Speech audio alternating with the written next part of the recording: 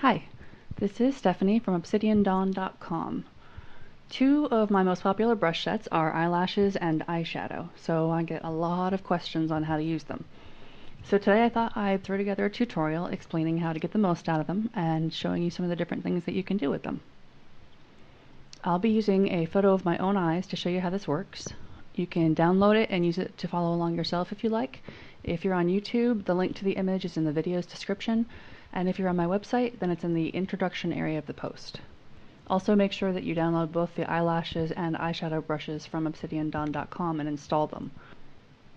And if you're not sure how to do that, then again on Obsidian Dawn in my tutorials section you can find a tutorial called Installing Brushes. Alright, so in Photoshop the first thing you're going to want to do is open up the image and then make sure that you have your layers window open over here. If it's not, you can hit F7 to make sure that it's open. And then we're going to load up the correct brushes. So click on your brush tool or hit B, and then this small arrow to the right of the thumbnail, and then this small arrow here. Now right now you can see that I've got just the basic round brushes open. I'm going to leave those open because I might be using them. And I am going to click on eyelashes. And in order to leave these open here so that I can have both this and the eyelashes open at the same time, I'm going to click append. And as you can see, it adds the eyelashes to the end of the round brushes.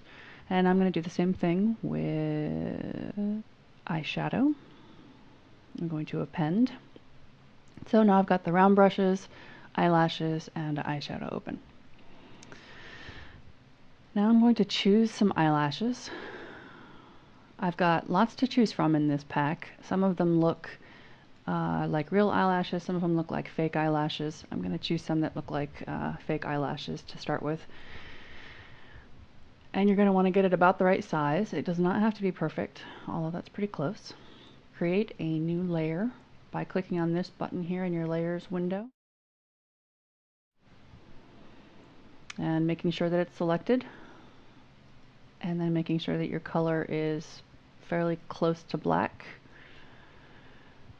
You're going to click once and you've got your eyelashes. However, they are not fitting perfectly, so we're going to transform them.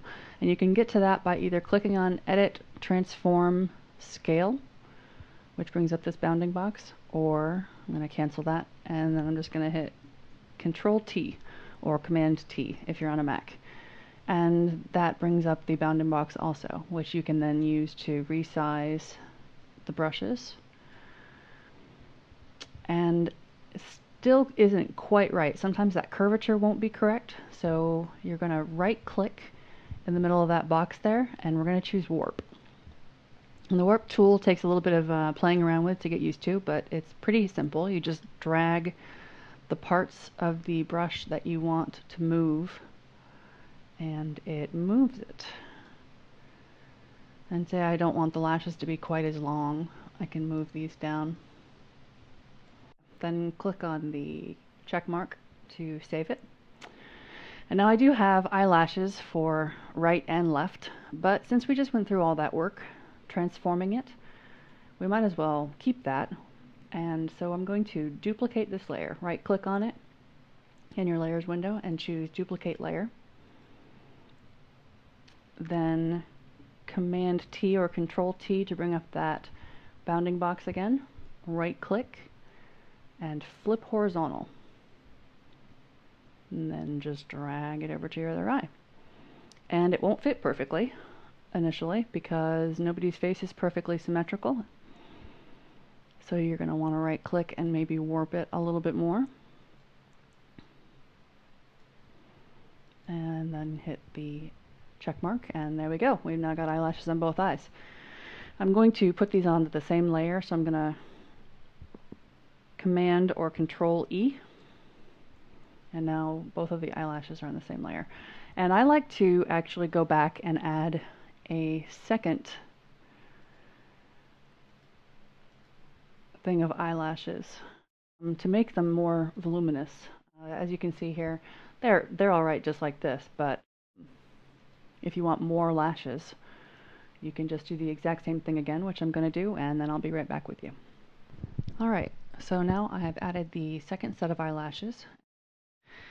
I've got them each on their own layer. There's no reason to do that though, because this next part I actually want them on the same layer. So I'm going to Control E or Command E again, and now I've got all the lashes on the same layer. I'm going to take a round brush tool of the softer edged variety and add an opacity of around 39–40%. I'm going to make these so that they're not quite as sharp edged. Sometimes they look alright like that, but I tend to like them a little bit more if they fade off. So there we go. And now I'm going to add some lower lashes, which you will find some of in the pack as well. Here they are. Using the exact same methods, but make sure that you do each of these on a new layer each time so that you can, when you're transforming it, you're transforming just that layer.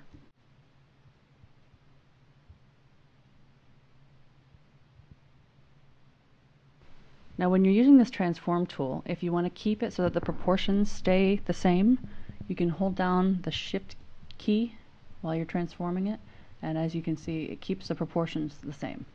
And that's always a good idea to do with these, otherwise you can get some really warped and odd looking things.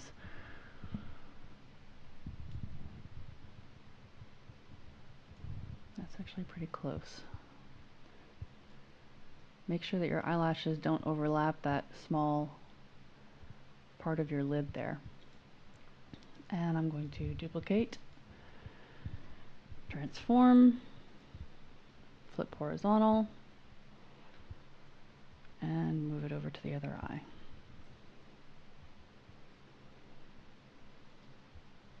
Warp it just a little bit to get it just right. So now on my layers palette, I'm going to merge all these into one layer and call it eyelashes, if I can spell. And I'm going to change the blending mode of that layer, which is this small box here up at the top of your layers palette. I'm going to change it to multiply and make the opacity a little bit lower, because very few things in this world are true black, and this way you get a darker color without having it be a very fake looking black. So that already looks a lot better. Now I'm going to play around with some of the eyeshadows, which are down here in the bottom. I'm going to take a fairly simple brush, and you're going to go through the exact same thing that you went through with the eyelashes with the eyeshadow, but again, make sure each time you put it on its own new layer, and then duplicate it and move it to the other side. First, I want to show you some of the best colors that you can use based on eye color. You always want to make your eyeshadow match your eye color and not make it match your clothing. So here's some of the good colors for green or hazel eyes. I really like using plum on my own eyes. I think it really helps bring out the green. So I'm just gonna take that color and get the brush about the right size. Make sure that you have the right layer open, of course. Now that looks extremely fake at this point, but that's why we're gonna transform and change it to fit the eye perfectly, and then change that blending mode, because it looks like it's painted on there right now. It doesn't look like eyeshadow. So that blending mode, well, let me duplicate it first.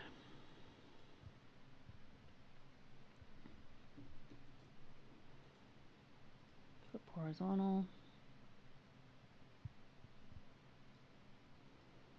Oh yeah. And I'm going to merge these two layers. And see, right now it's actually on top of the eyelashes layer. You don't want it there. You want it between the background layer and the eyelashes layer, which is where it should be. And now we're going to change the blending mode.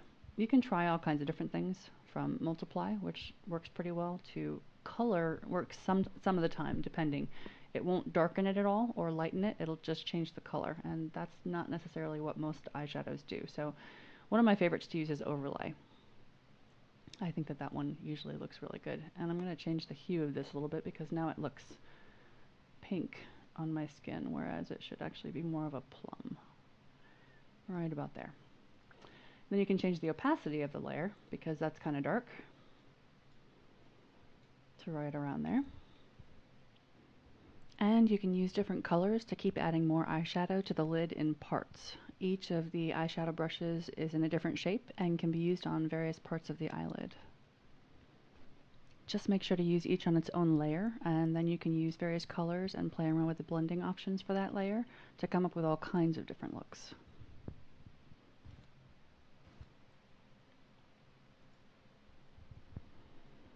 And I'm going to add some green to the inner corner of the lid because I think that also helps to bring out the green in the eyes. Just a little bit of green to accent the purple. And I'm going to use this brush. Again, a new layer. Now see, I can't even see where the brush is, what the brush is doing, but you can always just click with it and then transform it. And you couldn't see that because it was just so light.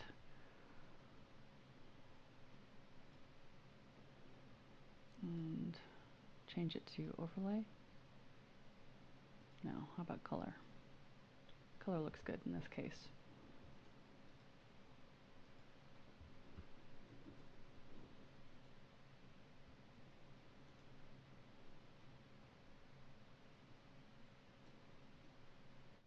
Now that brush had kind of a harder edge than I would like in this circumstance, so you can always, since it's on its own layer, go into Gaussian blur under filters and blur it until it looks right to you. So here's a few examples of different eyeshadow combinations I made. The eyeshadow pack includes an eyeliner brush as well, which I used on the top and the bottom photos. And you can see how each eyeshadow combination helps to bring out each particular eye color, and they all look fairly realistic as well. In the eyeshadow pack, there's all kinds of different brushes made to be used on various parts of an eye. Some for the inner lid, some for the middle, some for the outer or the upper, and even some to add underneath the lower lashes. So just play around with them, and you can come up with all kinds of different eyeshadow combinations. They are a lot of fun to play with. Now here's a great before and after shot, just to show you how dramatic a difference these brushes can make. And you don't have to start with a photo that doesn't have any makeup at all on either, like the one I've been using is.